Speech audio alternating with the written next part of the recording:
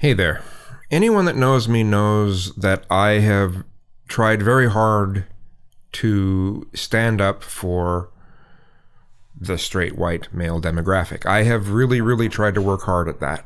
What I've been just thinking about it just for the past hour is, does the straight white male, cisgender male demographic, do people in that demographic have the same fear of the gay community judging them? Hey there. I want to describe something, and it's for better or worse. I'm just describing something that just is, and something that is kind of part of human nature. And that's where some of the, and I need to say too, I try to push against this in my mind because it is an automatic reaction.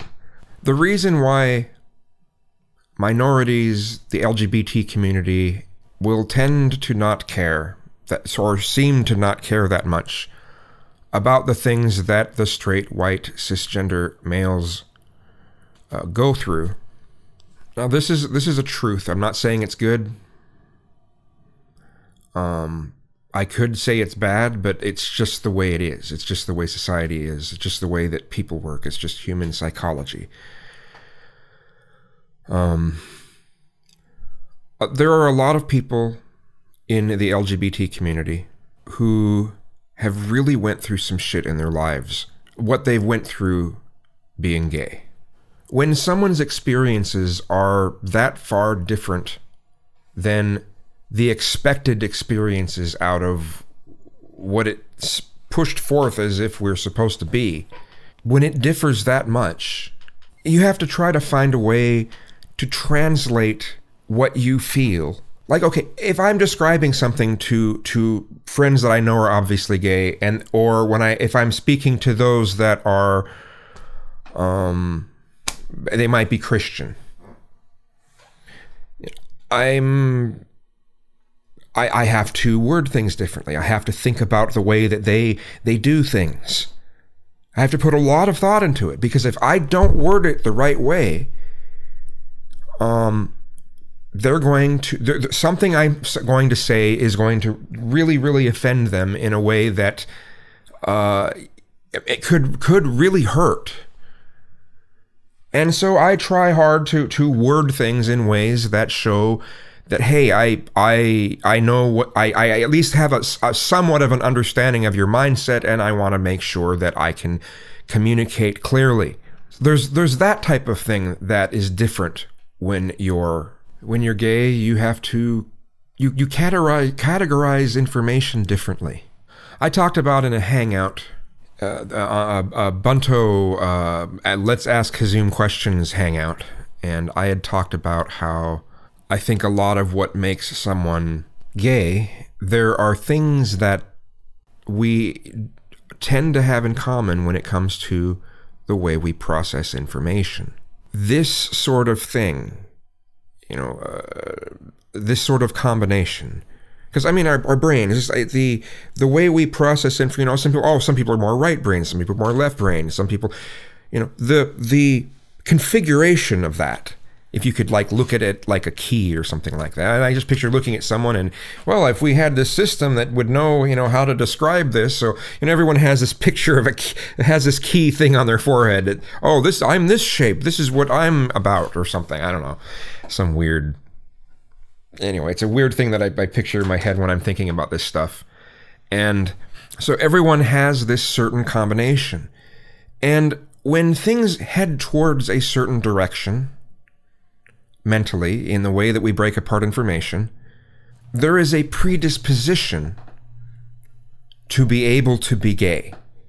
I think there is a certain mental predisposition that someone can be born with that makes it possible to be gay. And the thing that would make it be that way is the way that we categorize abuse and how we place our ideas, how we viewed when we were a young child what it is to be masculine. And if we have these toxic ideas of what it is to be masculine, like in elementary school, this idea, this thing that just kind of comes up automatically. The bullies are looked at as those are the manly kids. Those are the alphas. Those are the, and you get in your head this thing that says, well, if you get these people that you're being treated like shit over, these are the people that are supposed to be masculine. And eventually, either on a subconscious level or a conscious level, one says, well, if that's what being masculine is, I don't want anything to do with this. Now, it's not saying that, again, it's not necessarily a conscious thought. It could be like a reaction, just a natural defense. And so if there are too many situations like that occur, or someone gets abuse from their father, or they had no father and they're grasping at straws as to what it means to be masculine, I think that right there, with the certain type of brain arrangement and the way that the information is processed, those things together is what makes someone gay.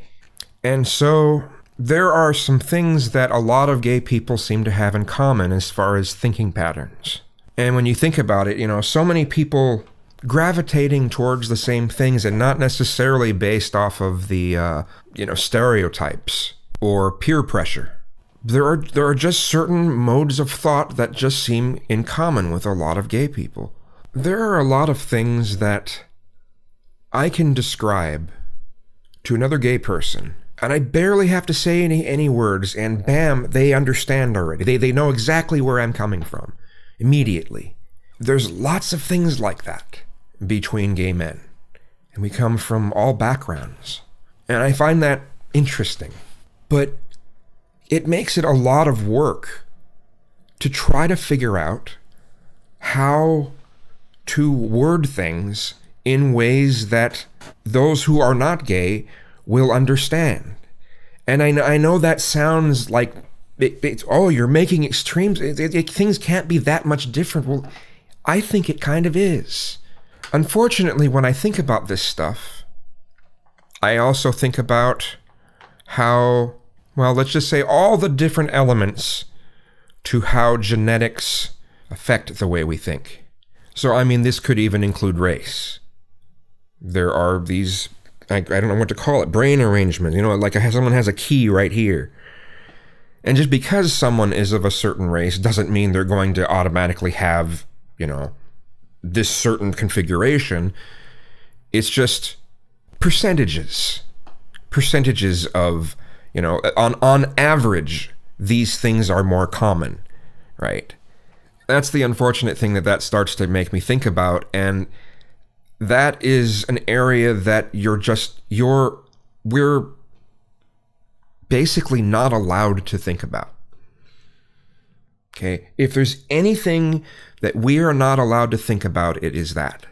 Just to think about that is considered racist, highly racist. It's like, no, we can't even entertain that thought. That's what is pushed. I mean, like strong, like no, you cannot say this. And so these things that I've been talking about lately, in shaming certain mindsets that has gotten us to be kind of peaceful, and having sort of a wake-up call as to, well, yes, there are a lot of really, really good people out there, but there are still, realizing the percentage of how many people actually are bigoted. I'm not talking about the people that are that I've been having discussions with here. I'm not trying to say there's a very particular demographic that does this, because I can't really describe it. Let's just say there's a percentage of people, and I'll leave it there. And I don't know what the correct label to give. I don't think there is a correct label. It's just, it would be hard to even give it a reasonable description of that demographic. I mean, obviously besides the KKK, white supremacists, Nazis, besides that, right? There was one point where I was talking about how I think what would change so much is if we could not hide. If we lived, something happened, and all there's something in Hitchhiker's Guide to the Galaxy. These beings that they had to fill their mind with a bunch of other stuff in order to keep others from intercepting their thoughts. If we had telepathy that we can't turn off, so everyone just knows what everyone else is thinking, in the end, something like that could be very beneficial to us. And I would think about, what are the negative ramifications of that? And, I'm just seeing a very small sliver of that right now in our culture with the way that things are changing. And it's not changing as much as it feels like it's changing. What's being seen is the truth of the variety of the diversity of culture in this country.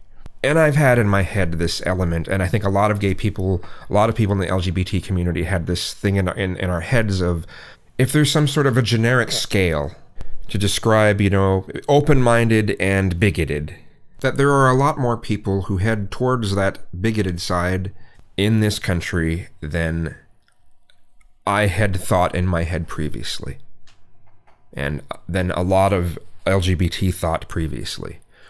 Or a lot of us kind of knew, but since it was never talked about, we could just sort of imagine that everyone is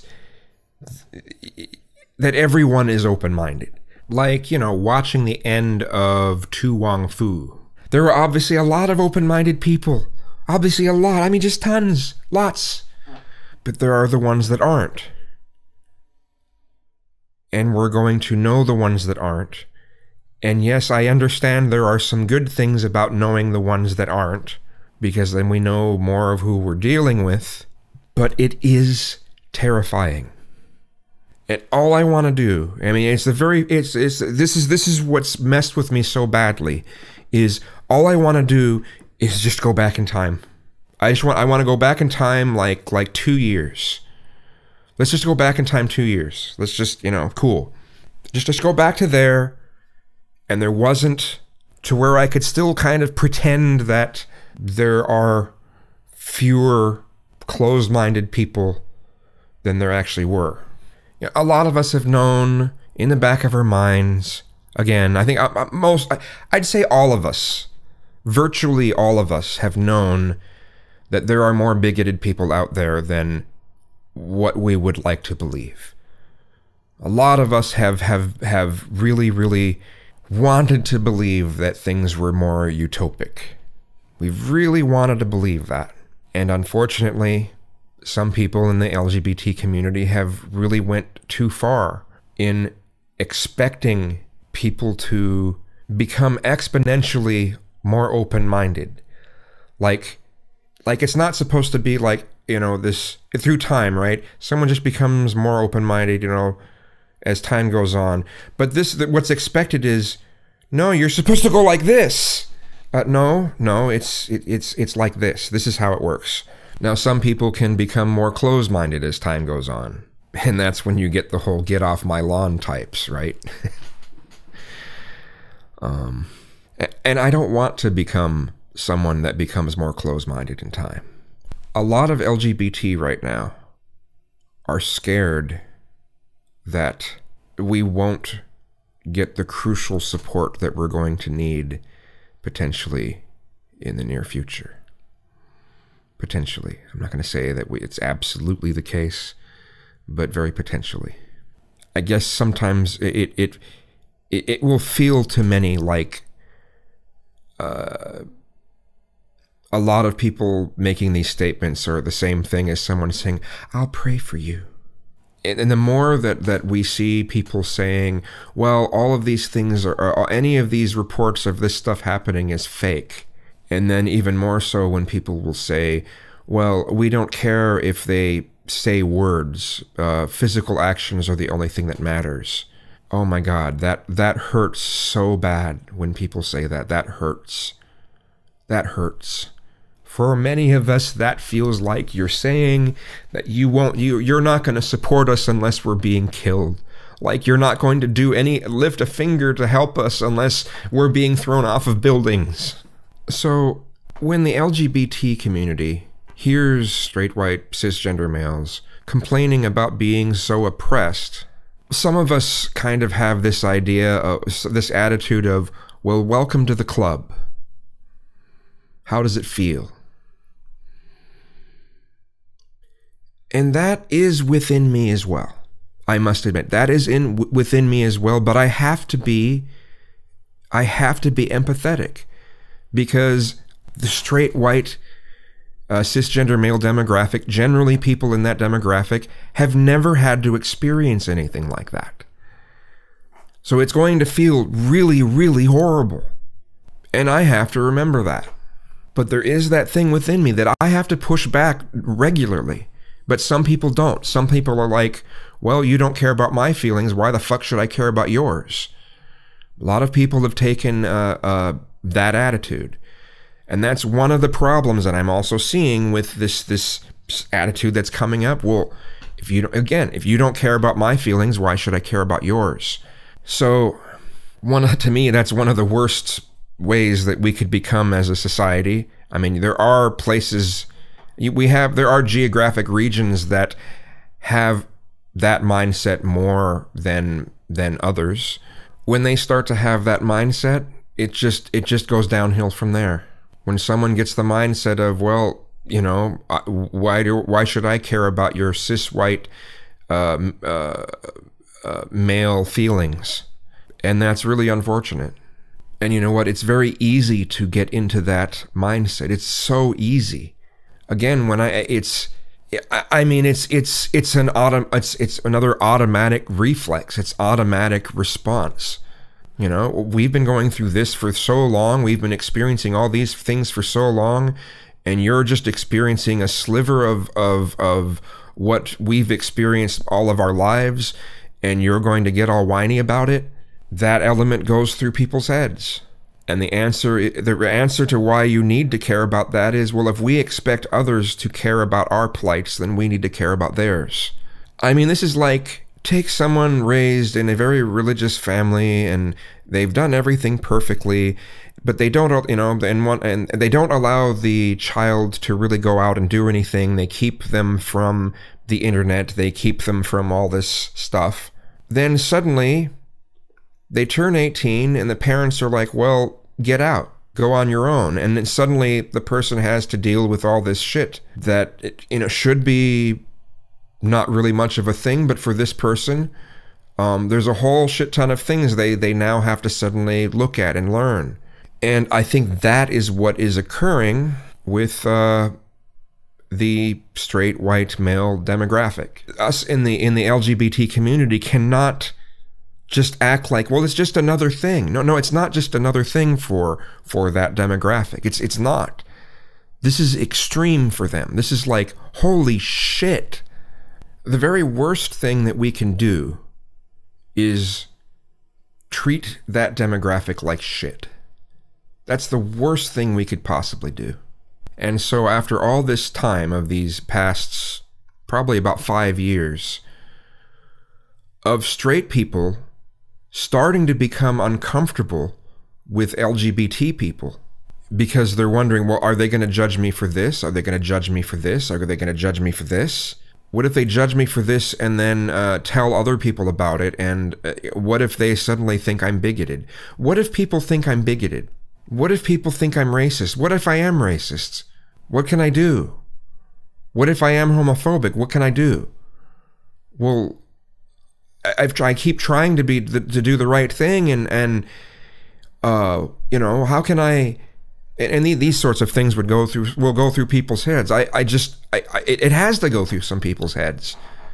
And that's one of the other things that I have to look at with this. This is another reason why I'm fearful for bashing. I know that facing a number of things head on is often the best way to tackle a problem. And so there might be some benefits to what is happening, to this more blunt way that society looks like it's going to become.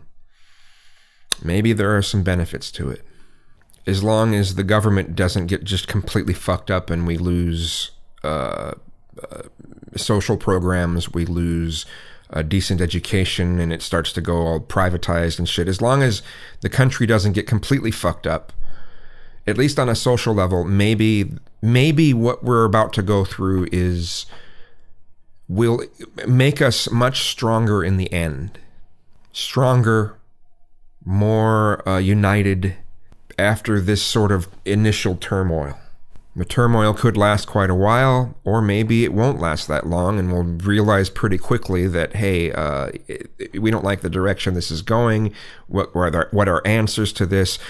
But whatever. I think in the end, we have the potential, I mean, if we survive anyway, we have the potential to be stronger. You know, there's another side to this too, is a lot of people could end up becoming more segregated. And I guess that there are elements to that which were kind of nice back in the 80s and 90s when it comes to the gay community is, well, we had our own areas. We definitely had our own areas. And just about every big city had their own areas, own gay little sections. You know, maybe there could actually be a gay culture again, instead of this strange attempt to try to integrate, and then nobody seems happy with that integration. Well, not nobody. There is obviously people that are happy with it, but the satisfaction level isn't nearly as high as it should be for what integration should feel like. So, you know, I try to look at the positive sides to multiculturalism, which kind of allows for that type of thing. This sort of thing might be, that we're about to deal with, might be our ultimate crash course in us being able to handle multiculturalism. Maybe this will be a crash course in that. Maybe all of us could learn something out of this. So, who knows? Trying to look at this positively, so